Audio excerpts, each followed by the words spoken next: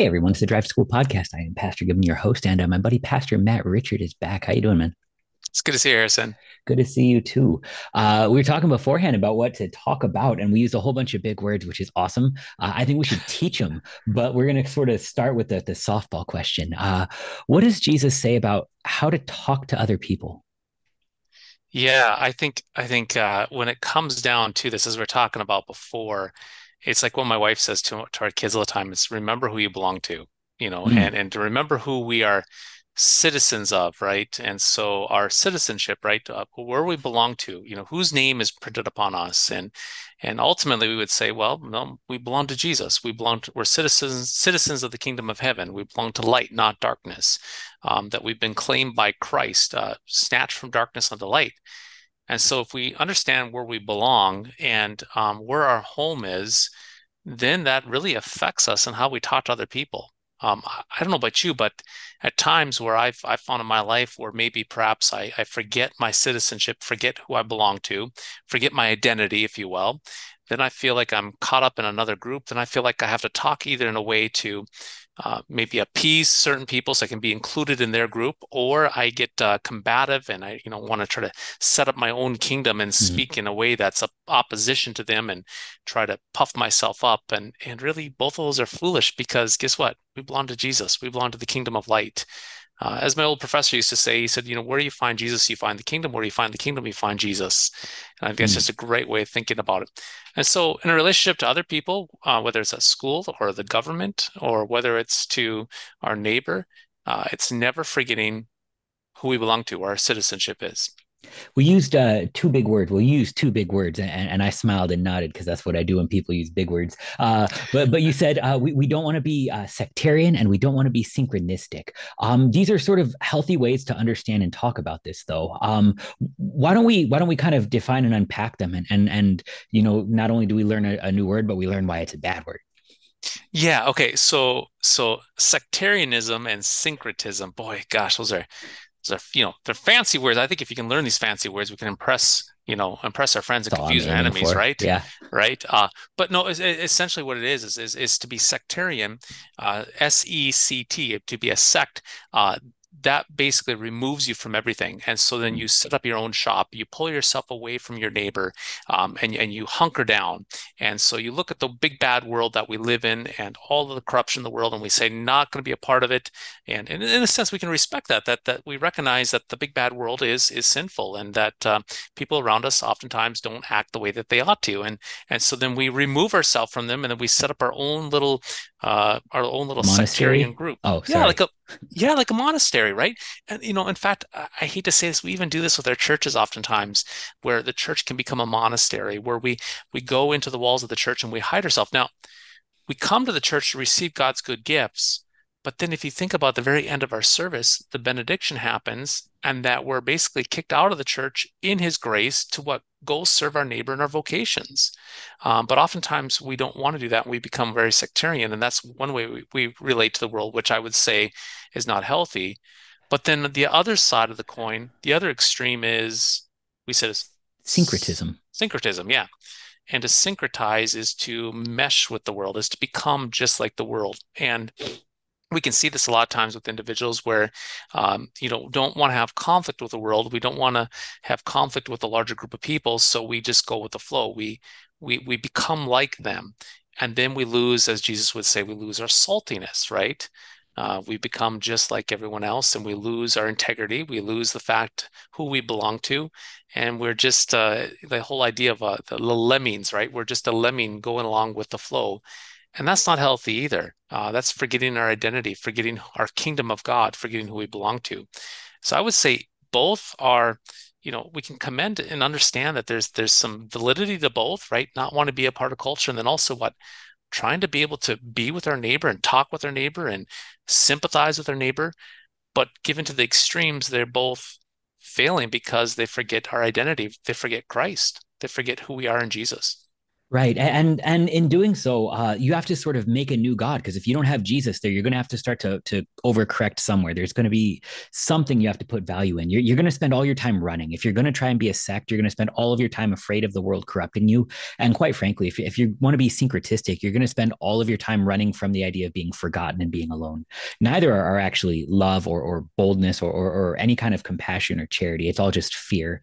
But sort of the problem is when we deal with the idea of being a sect, we sort of forget who we are because we're not Jesus. The problem is not that the world is bad. The problem is that the world is full of people whose hearts are bad. And so I can say, the world is a bad place and I don't want to be a part of it. But if I go and I wall myself off, I'm still a sinner, and out of my heart still come all sorts of evil thoughts. And so when you go to the monastery, every time we've tried it, it's actually gone really poorly, because when you pack a whole bunch of sinners into a box and you say this box is different than all of the other boxes, it's still full of sinners. Yeah, yeah. And it goes about as predictably well. But the other side of it is when we just want to sort of mesh ourselves together with culture because we're afraid of being the minority, we're afraid of being left behind, we're afraid of being forgotten or alone or any of these things. We sort of forget that it's not just that man's heart is evil. It's that we want to worship. We were created to worship. There's something inside of us that is desperate to worship. It's just that because of the fall, we worship about anything we can get our hands on, starting with ourselves. And so whenever we get to syncretism, this is a church word when we use it. It's about how we worship. We can't bring in the things the world worships into our church and say this is a part of God.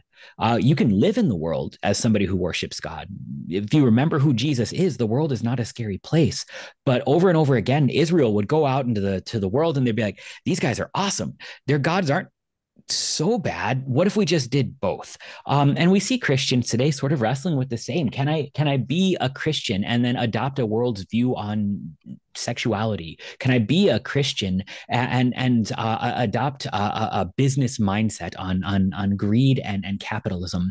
And you take things that are actually meant to exist in this world, like sexuality, like capitalism, that are actually sort of a part of the way that daily bread works down here.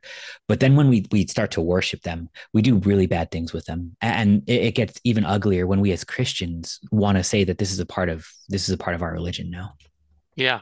So I think we're actually studying with a group of pastors this morning. We're studying in Peter, and he's talking about subject yourself to authorities. And one of the observations that we made was the word subject. It's to place and to put one under. But I pulled on. I said, it's interesting that in the Gospels we always see these people coming and they fall on their knees and they worship Jesus. Now, in a sense, that idea of worship in the New Testament in the Gospels is also to place one underneath Jesus. But there's a sense of worship which is to have a reverence for Christ, and it's a holy awe and a holy fear of God, Him as Almighty. And I would say that there's a difference between worship yielding underneath worship of Christ, and then subjecting to a government. And so Mm. we respect the government, no doubt about it. We should respect those in authority. But I would say our worship is reserved for what? For one Right. only, for Christ.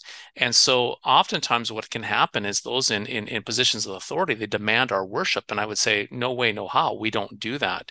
But we can still show respect for that office and yield to that office. And so in all things, it's reserving and understanding that there's only one who bleeds and dies. I love this thought about Mm. all these fake idols that we have, and the idols that we look at, as you mentioned before, from Israel, all these idols that they were encountering, and all the idols that we have today that we encounter. The question is, does this idol bleed for me? And it doesn't. I mean, most of the idols that we create, they take from us. And so we have worship for Jesus because he bleeds, he gives to us. And that is the only place for worship, is before Christ Almighty, the one who gives and bleeds for us. And so again, we can show subjection to others, people. We can walk honorably with people in the pagan world, and to show respect and honor, to walk with honor and show respect and love and grace to them. But ultimately, we don't worship them. We don't worship those mindsets. We worship one only, who gives us all good things and shows us our identity, which is Christ Almighty and his kingdom that comes to us. And so again, it's as simple as what my wife says all the time to my kids. Remember who you belong to. It's Yeah. simple, but it's profound. Just to remember who you belong to. So sort of holding on to that in practice then. You're not going to go too far out into this world until you find somewhere that people disagree with you Mhm. about who you belong to. How do you talk to them without Well, like we've talked about what not to do, but what do we do? Well, and I think that again that comes about what we talked about before. It's remembering our identity, and so then there's not a defensiveness. There's an assurance. There's a posture of spiritual composure. We talked about this here last week, in my sermon here at St. Paul's. We talked about this about the word idea of meek, to be meek. Now, when we think meek, we think mousy, we think timid, but the historical word for meek that Jesus uses, that was used of Jesus when he came into Jerusalem, is that the meek is to have spiritual composure, to be calm and cool and collected, to have assurance. And so for Christians, we act with assurance because guess what? We've been given all good things of forgiveness, life, and salvation. And so if we have forgiveness, life, and salvation in Christ, and we have all good things and we have eternity to look for, then what can mere man do to us? Really, I mean, what can mere man? So then when we encounter maybe a neighbor who's obliviating and a neighbor who is talking the big talk or trying to push us around, we can simply smile and be gracious to them, knowing what? They're not our God. And they don't control our eternity.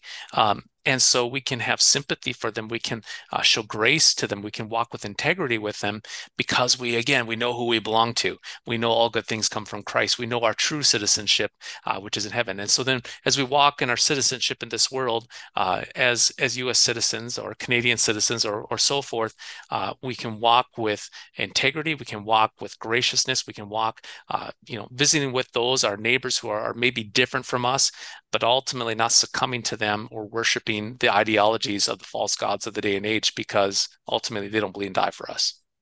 I love it. Pastor Richard, thanks so much. Hey, it's good to see you, Harrison. You too. Take care, man.